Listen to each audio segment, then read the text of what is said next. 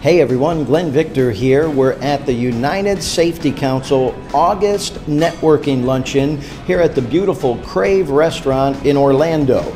Our speaker this month is Mike Wacht from the Sunrail Project. We're so happy to have Mike back again to talk to us about the project.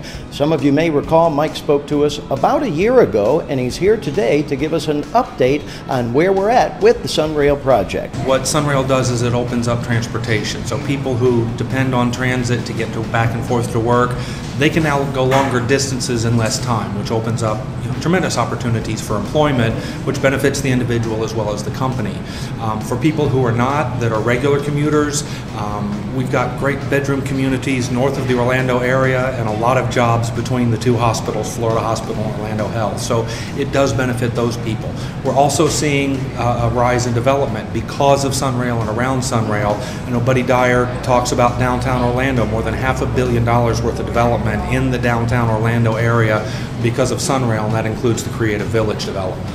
Sunrail, of course, is going to change the face of Central Florida, have a huge impact on the way we all work, live, and play here in Central Florida. The stations where the trains will pick passengers up and drop them off will all have condominiums, retail outlets, restaurants, entertainment establishments, and it truly will change the way we all work and play.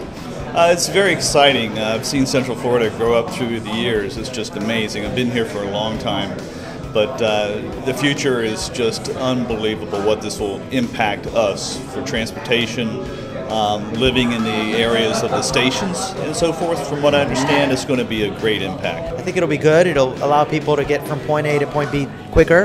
As you know, I-4 cannot always be the best form and can really cause delays. So I think all in all it'll be a positive for Central Florida, and a lot of the other cities will mimic the formula and probably try to copy it once it gets undergoing. Opening day is really our solid projection of 4,300 daily boardings, which adds up to about 2,150 people round trip each day.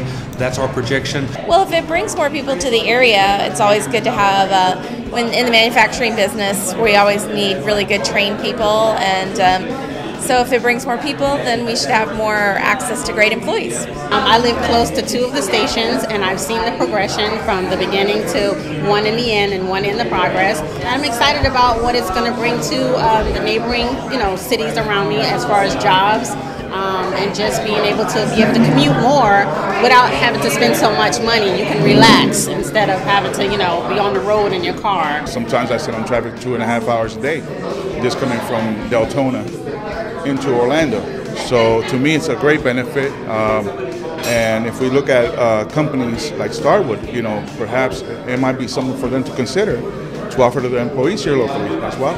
It's very nice. It has everything that you want on it. It's time saving compared to being on I-4 for an hour or two at a time, being stuck in traffic.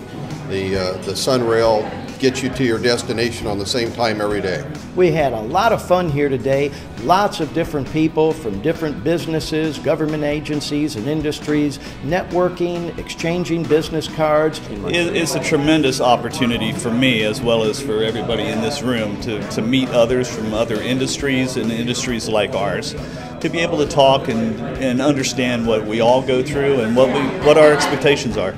Well, to me, it's a great opportunity for me to network with people that are not traditionally in my industry.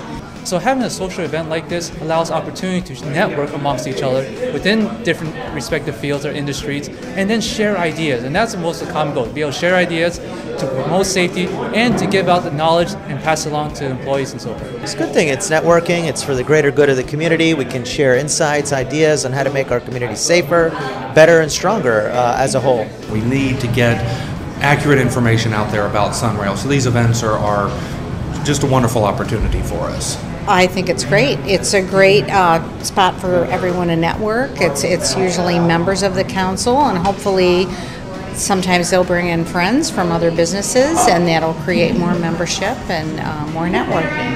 It helps to share, at the very least it helps to know that other people are in the same boat as you. We hope to see you at our next networking luncheon. And by the way, if you might like to speak or have a speaker in mind, just give us a call, get a hold of us anytime. We'd love to have you come out and join us. And if you would, don't forget to go to our Facebook page, give us a like, and once again, we hope to see you at the next United Safety Council Networking Luncheon.